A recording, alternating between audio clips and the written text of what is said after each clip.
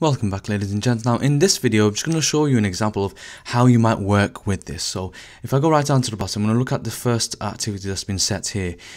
So if I click on here, you'll see this is a question. Now sometimes your teacher might give you a question very similar to this. So they might give you a question straight onto the screen. You look at the question and you basically type in your answer here.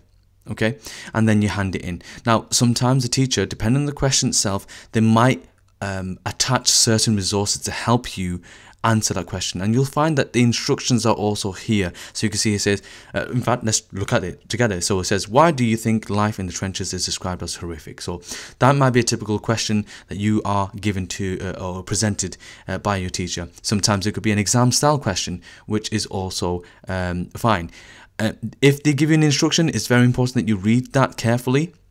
And if there are any resources, obviously it's been put there on purpose to help you provide the best possible answer and improve your learning and your develop your knowledge. So if you can see here that there's actually an image. So if I click on this here, it will open up a new tab and show me a picture. So it's going to give me a little bit more of an insight and help me answer that question.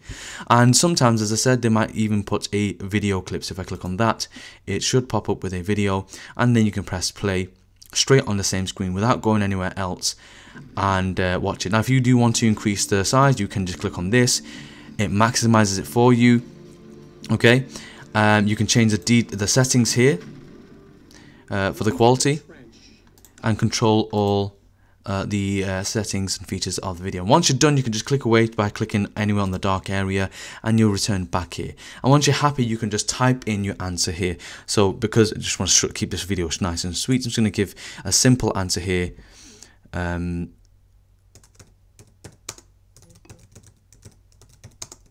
Okay, so obviously you will write an actual answer. So let's pretend that I've put a very interesting answer here with justification.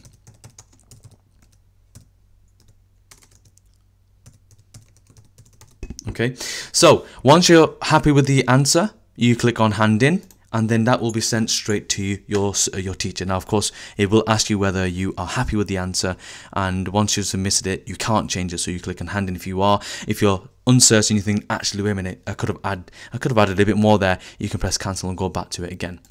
So I'm going to hand it in this situation, in this example.